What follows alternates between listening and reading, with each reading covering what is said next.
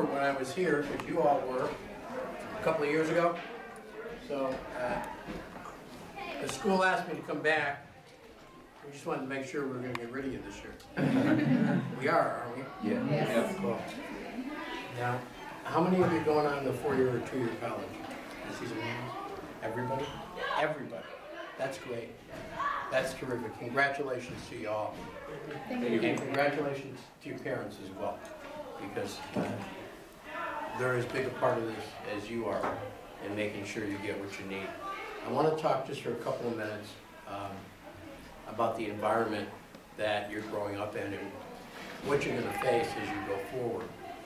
You know, the world is a lot different place than when I was in your shoes graduating from high school, right? Even when I graduated from college, even when I graduated from law school. Now, with the internet and satellite technology, we can be Skyping with somebody in Beijing in a matter of seconds. The world's economy is global, and multinational corporations are not so necessarily concerned with geographic boundaries as we have been in the past. They are concerned with the international economy. They are concerned with international trade. And the world is a much smaller place than it's ever been before. And that's the environment, marketplace, if you will, that you guys are going to be going out into. You're going to meet and compete with kids from all over the world, in college, and beyond. So, as it used to be, you know, we would be competing, we'd send our kids out to compete with students, with young people from Belchertown and Brockton. Now, you're going to go out and face a world where you're in competition with kids from Brussels and Beijing and Brazil. That's the marketplace today.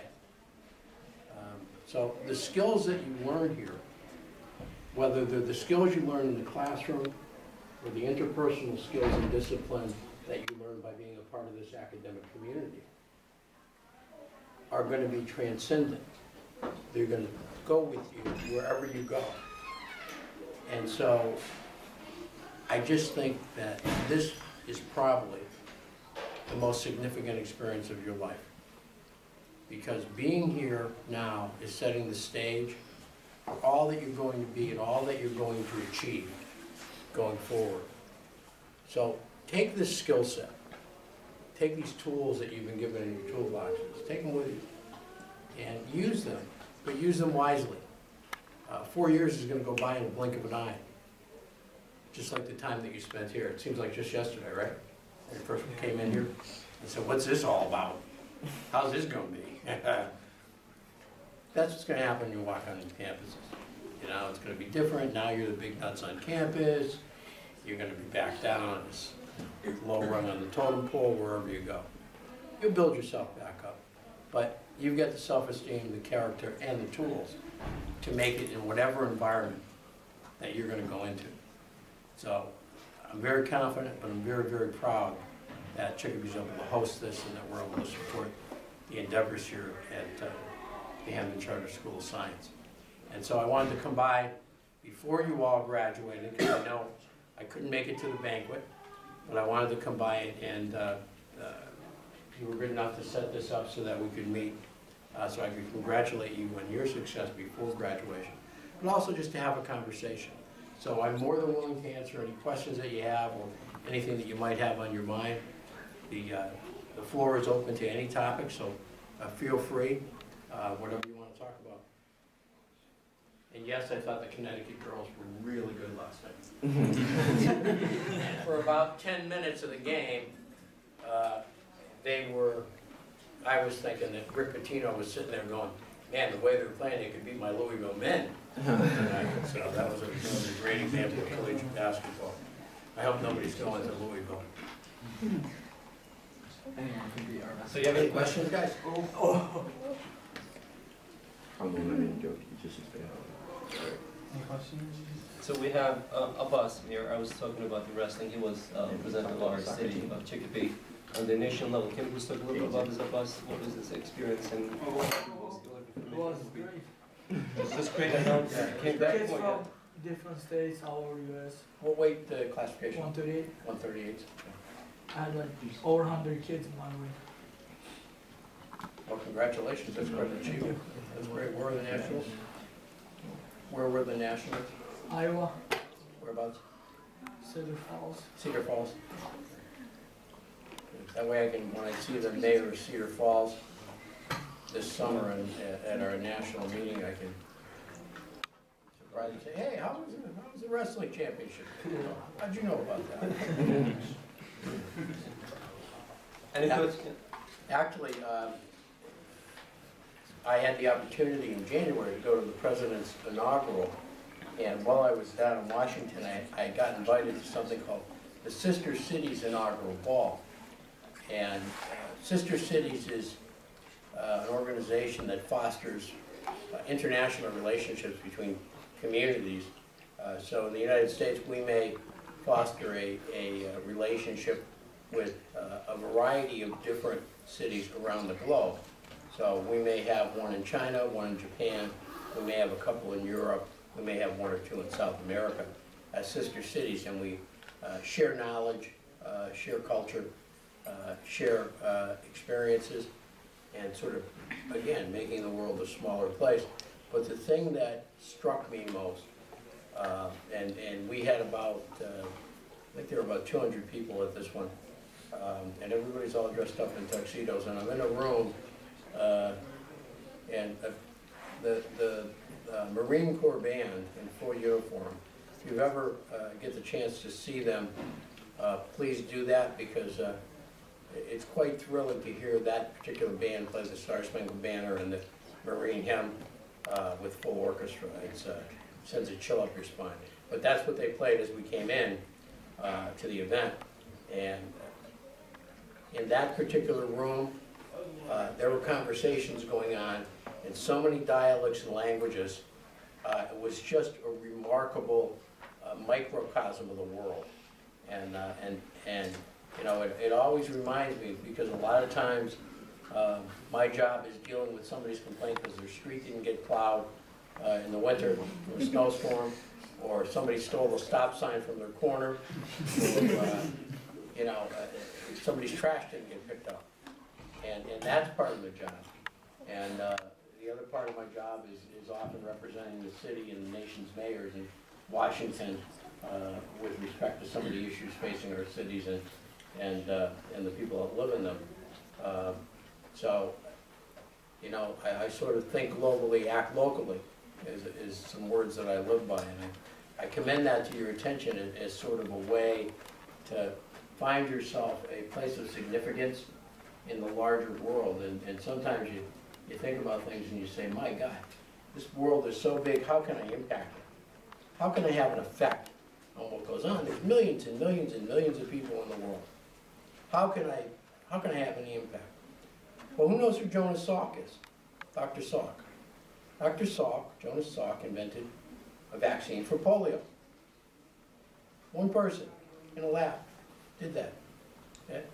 And one of you, or one of your peer group, is going to have somebody talking about you, because they're going to say, who knows who so-and-so is? That's the person that invented the vaccine for cancer. That's what one person can do. So don't limit yourself by saying, I'm just, you know, an insignificant piece in the giant puzzle. You can be as big a piece of the puzzle as you want to be. The only limit is your own drive and ambition. And the only one you've got to answer to at the end is the person you see in the mirror every single day when you get up. That's who you're answering to. And so if you can look yourself in the eye and say, whatever I'm doing, I'm giving it my all.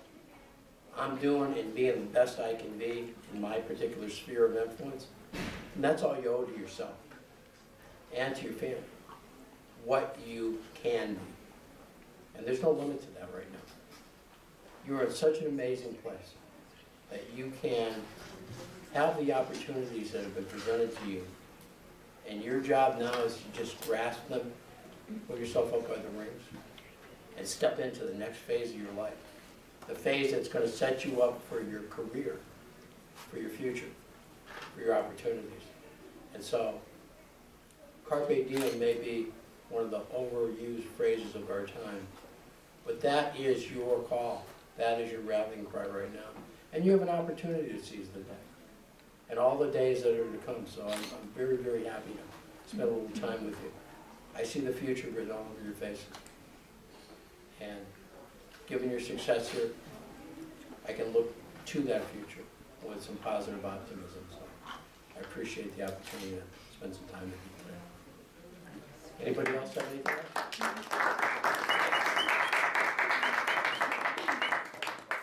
Another question, guys? Yes, ma'am. What do you think of the school compared to the last time you came? It's much better in terms of the equipment. You know, I think we didn't have any smart boards here at all at that point. Obviously, the music room has grown great guns, and I understand that about 2 out of every 3 students is involved some way in the music program. So I think, and obviously the student body has expanded, given it's now 6 through 12. So I think charter schools are in a difficult place. As a public official, it is difficult to support funding for what is essentially a private school. So we're trying to find that happy medium. And I think charter schools continue to prove that there can be a difference.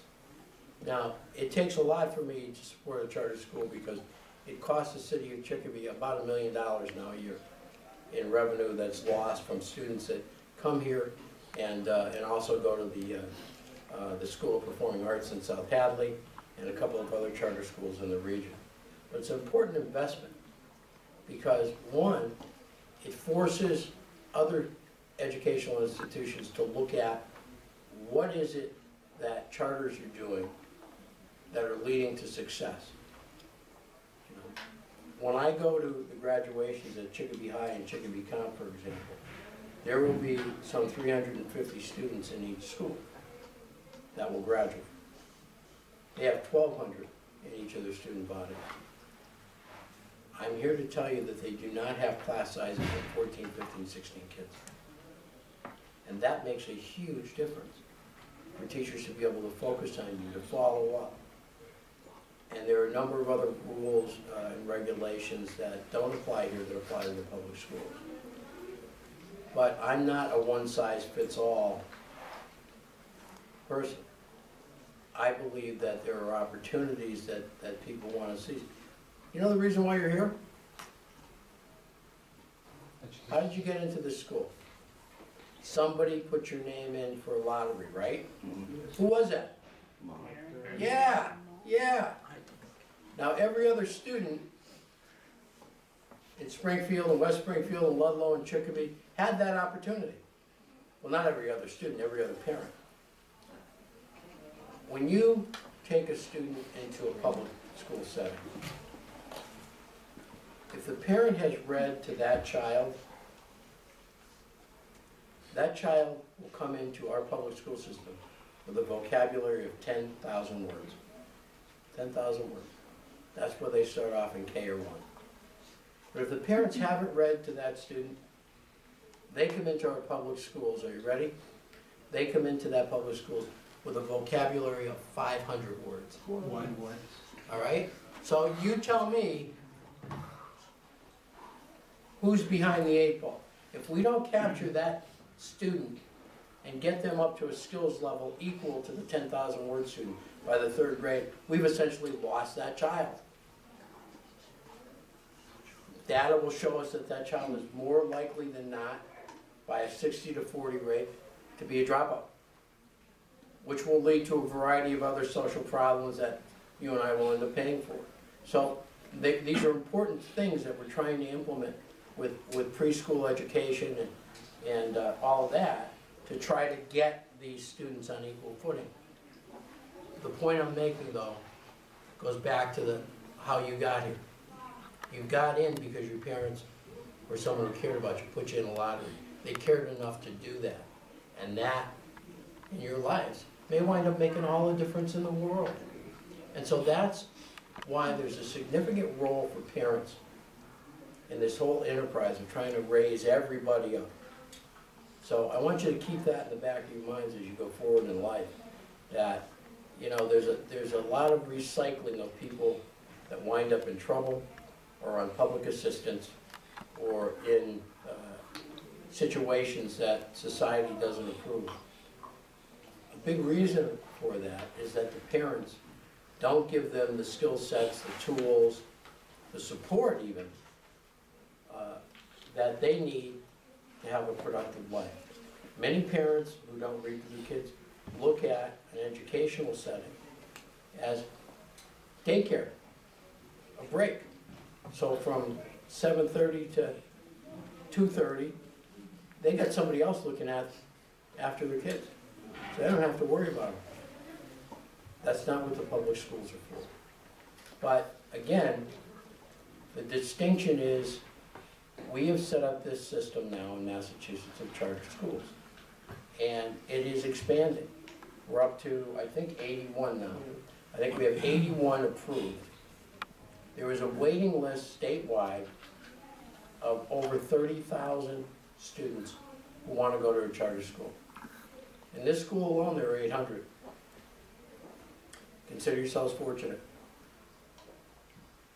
But it shouldn't have to be that way. Someone's future, someone's success, the possible Jonas Salk who could discover the cure for cancer may not have gotten his or her name pulled in the lottery. Destiny, our future shouldn't turn on that dime, on the pick of a name. Everybody should have this opportunity. Right now, politically, we're not in a situation where that can happen, but slowly but surely, it's changing. And you're part of the change. You're going to benefit from it, but your work here, your success on the MCAS, your achievements, the fact that 24 of you, every single member of this class is going on, is something we can take and say, it's time to move this to the next level. Let's create some more competition, let's create some more charter slots. And that's what when you look back 10 years from now, and you're going to say, you know, I was there, I was part of that first wave that changed education in Massachusetts. And your success is what is going to make that change continue and grow.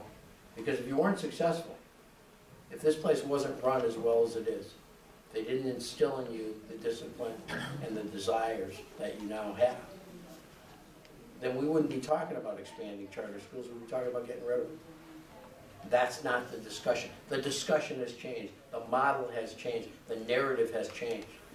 So that now the discussion is how far and how quickly is the charter school movement going to grow. So that's a great question. Thank you. Anybody else?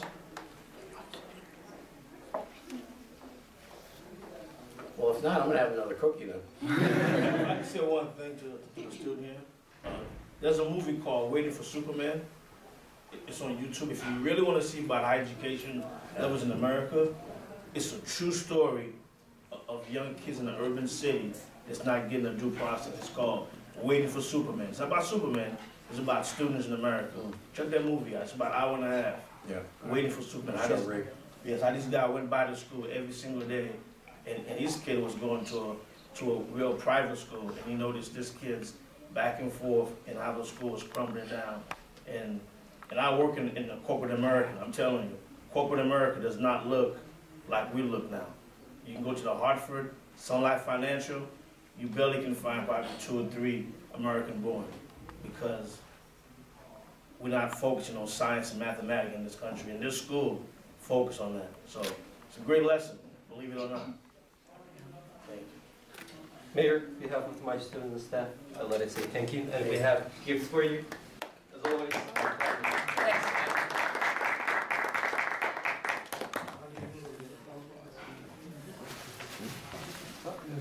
We have 3 things. First one, it is that we're supposed to give this to you when you, for a banquet that we made for you for your leadership award. So this is first one. Wow.